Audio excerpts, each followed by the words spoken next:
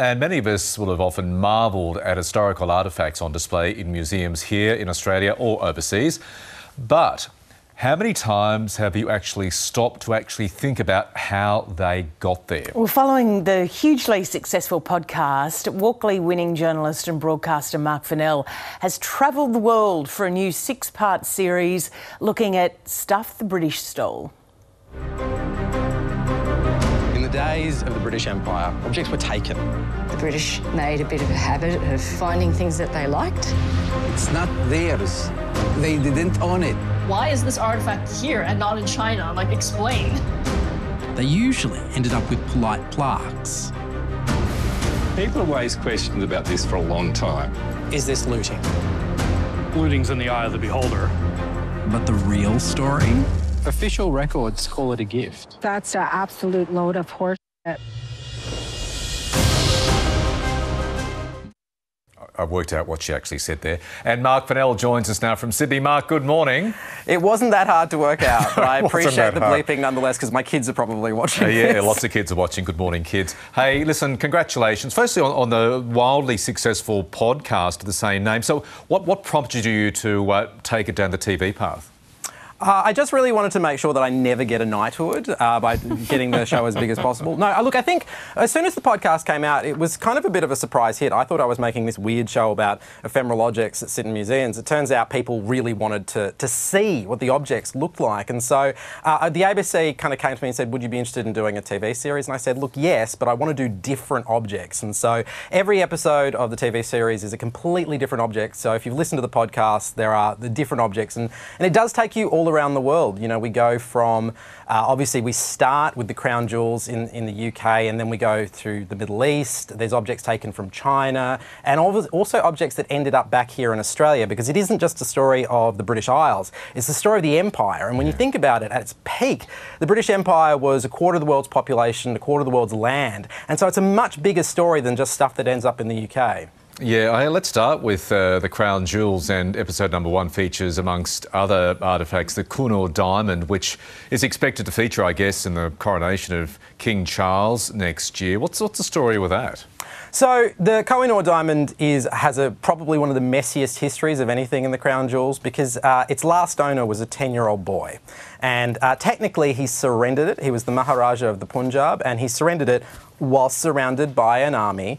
And it ends up in the UK, and actually Queen Victoria didn't really like it that much when it first arrived. And what they ended up doing is they ended up cutting it down to size so it was prettier. But the fascinating thing is it's not just about the diamond, it's also about the boy, because the boy, the last Maharaja of the Punjab Kingdom, he ends up in the court of Victoria as well. So we end up tracking not just the story of the diamond, this highly contested diamond, but also the boy. And the really complicated thing with the series is it's always messier than you think, because technically India would like it back, Pakistan would like it back, the Taliban and Afghanistan have asked for it back, because the history of the diamond extends so much further. And I think that's a big part of what we do with the show. It's never as clear-cut as people think it is. It's very rare to have clear victims and villains. Often it's through the telling of those little twists and turns you realise that history is a lot more complicated than I think we give it credit for. Yeah, that's a very good point. And we can, regardless of who claims ownership, concede that diamonds like that one was stolen. The big question is, do the British, does the royal family concede, acknowledged this dark stain in England's history?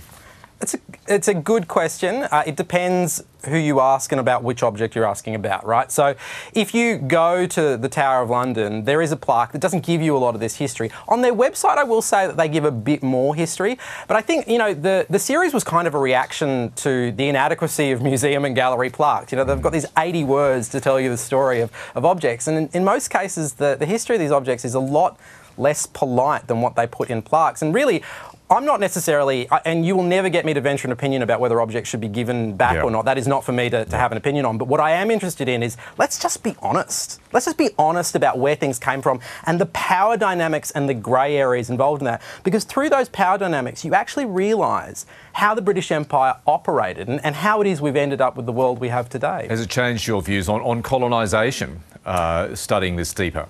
Yes, it has. I think what I've found is that it's never as simple as people like to think it is. And I think, you know, I wouldn't exist without the British Empire. I'm half Indian, half Irish. I was raised in Australia. Like, I just wouldn't exist without it. And I think, sometimes people say to me, well, why are you picking on the British? It's like, well, I'm not picking on the British for starters. But, Mongol stole thing, the Roman Empire stole thing, but the difference is that Genghis Khan's not on our coins and we don't start Parliament with Hail Caesar.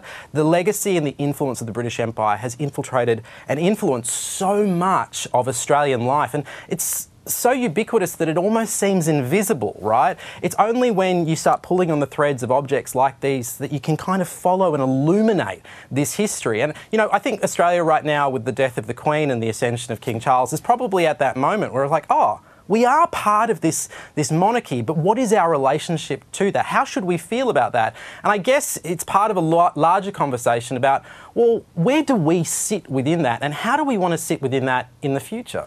Questions we might be formally asked, perhaps in the next term of Parliament, but that's a subject for another day. Hey, Mark, listen, having been lucky enough to catch the first couple of episodes, can I say I love your reporting, I love your narration, the scripting is great, but the cinematography is beautiful. It is stunning.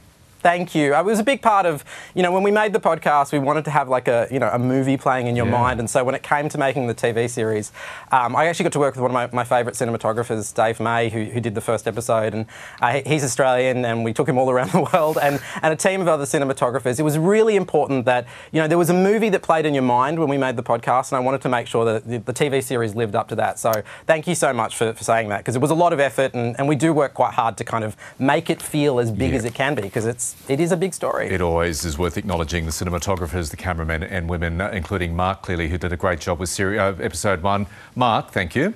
Thank you so much. And you can catch Stuff the British Stole tonight at 8 p.m. on ABC TV or anytime on ABC iView. Check it out. Highly recommend it. Looks fantastic.